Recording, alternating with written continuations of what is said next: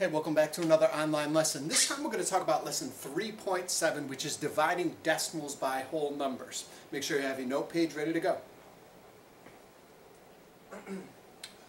3 simple steps to follow. Step number 1, you're going to set up the division problem. Piece of cake. Step number 2, you're going to bring up the decimal into the quotient. Now, most of you know a quotient is just the answer to a division problem. So, you're going to take that decimal from the bottom, move it up to the top, and finally, step 3, you're going to divide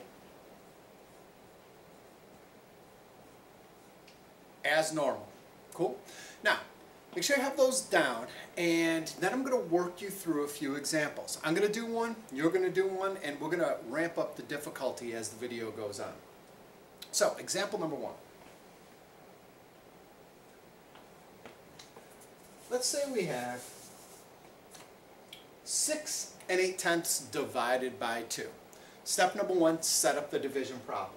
6 decimal point 8, we're going to divide that by 2. Perfect, step 1 is done. Step 2, you're going to take that decimal and you're going to bring it up into the quotient. Perfect. Step 3, divide as normal. What that means is, instead of saying how many times does 2 go into 6 8/10, we can look at it as how many times does 2 go into 68. We can essentially ignore that decimal because we've already brought it up into our quotient. So how many times does 2 go into 6? The answer would be 3 times. 3 times 2 is 6. Cool. Bring down your 8. 2 goes into 8 4 times. 2 times 4 is 8. Subtract 0. Excellent.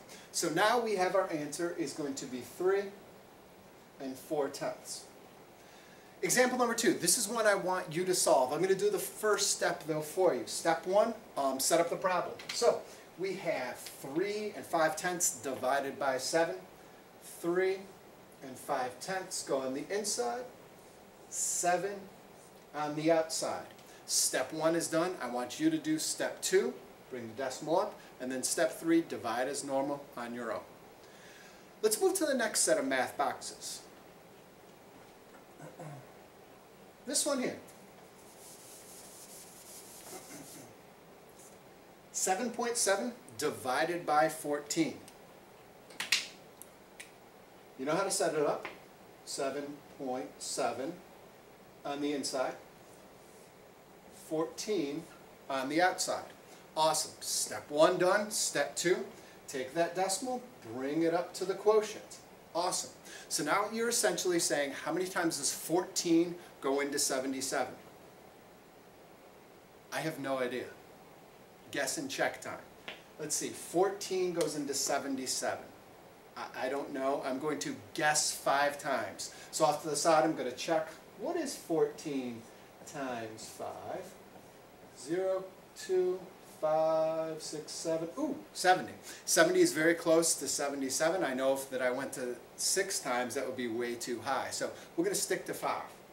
14 goes into 77 5 times. 5 times 14, we know is 70. Subtract to get 7.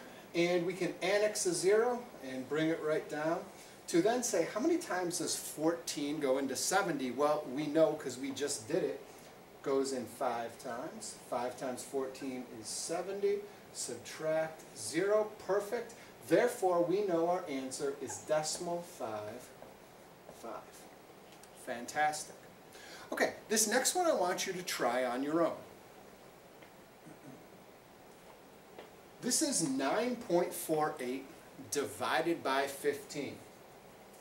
You know the 3 steps. I'll do step 1 for you. Step 1, set up the math problem. 9.48 divided by 15. Alright, I'll even do step 2 for you. Step 2, take that decimal, bring it up to the top. Boom, boom, boom. So now you're essentially saying how many times does 15 go into 948? I want you to pause the video and try to answer that. We'll go over it in class tomorrow because I want to get to a word problem. Now, this is the number story that is probably something you could run into in real life.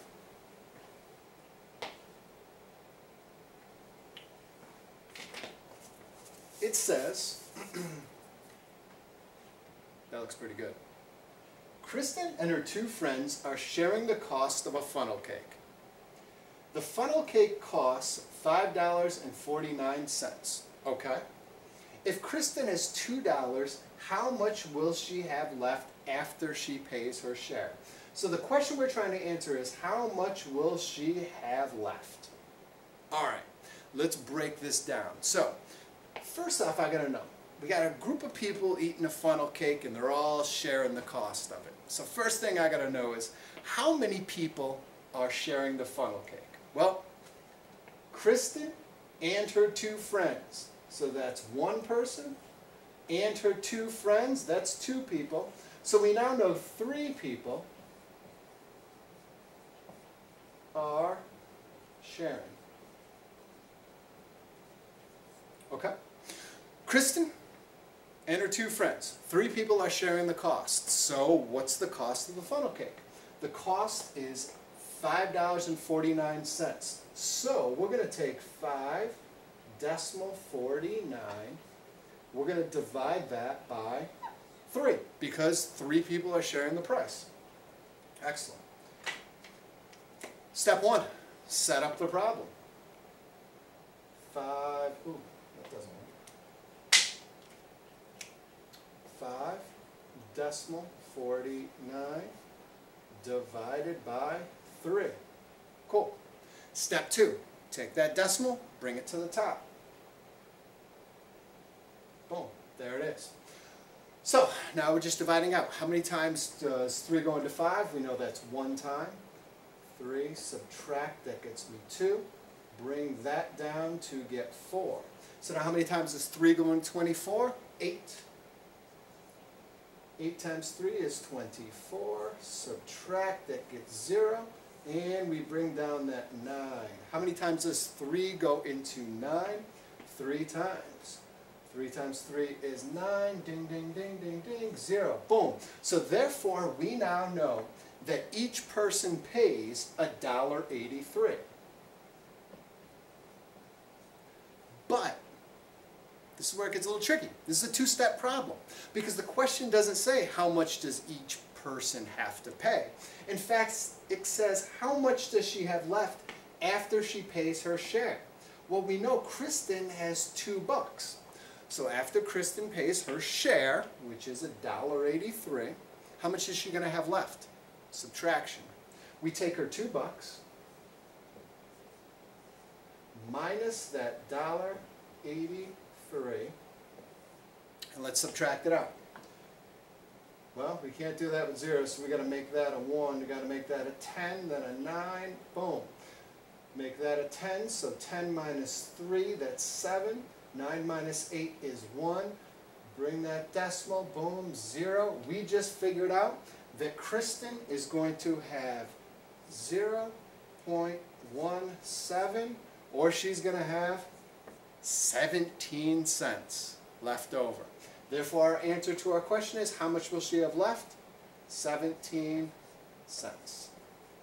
Awesome. Hey, try those few problems on your own. Any questions you have, bring them to class. See you tomorrow.